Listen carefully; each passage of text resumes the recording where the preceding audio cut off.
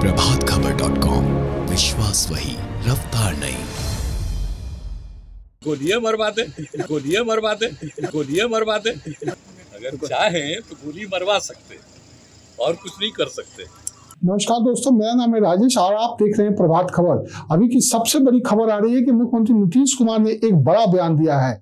मुख्यमंत्री ने कहा है कि लालू चाहे तो मुझे गोली मरवा दे और लालू यादव इससे ज्यादा कुछ कर भी नहीं सकते हैं। दरअसल मुख्यमंत्री नीतीश कुमार ने यह सब कुछ सुबह में लालू प्रसाद यादव के एक बयान पर प्रतिक्रिया देते हुए कहा। हम आपको बताएं, लालू प्रसाद यादव ने आज ही सुबह कहा था कि मैं पटना मुख्यमंत्री नीतीश कुमार का विसर्जन करने आया हूं। इससे जुड़ा हुआ सवाल पूछने पर नीतीश कुमार ने कहा कि लालू यादव चाहे तो मुझे गोली ही मरवा दें, इससे ज्यादा वो कुछ नहीं कर सकते हैं। हम आपको दिखाते हैं वो वीडियो जिसमें नीतीश कुमार ने क्या सब कुछ और कहा है।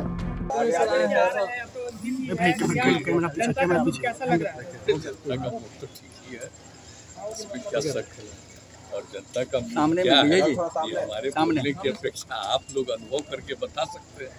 अपने जो भी आपके मित्र हैं वहाँ, पत्रकार मित्र हैं, वही लोग बता देंगे। लेकिन हम लोगों का कार्यक्रम था, ये कल भी था और आज भी था। आज सब 3 जगह मीटिंग करके अभी लौट गए। जनता मालिक है। कल से लालू यादव भी जा रहे हैं सर, तो जाए ना भाई, सबको अपना जाने का उसको हम लोग को क्या करना है। वो कह रहे हैं कि हम यहाँ पटना आए ही हैं नीतीश जी का विसर्जन करने के लिए। छोड़िए तो कर दे, गोलियां मरवा दे।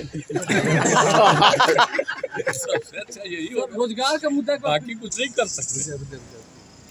अगर चाहें तो गोली मरवा सकते और कुछ नहीं कर सकते। समझ गए ना?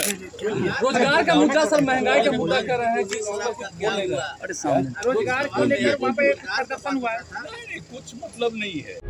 प्रभातखबर.com, विश्वास वही, रफ्तार नहीं।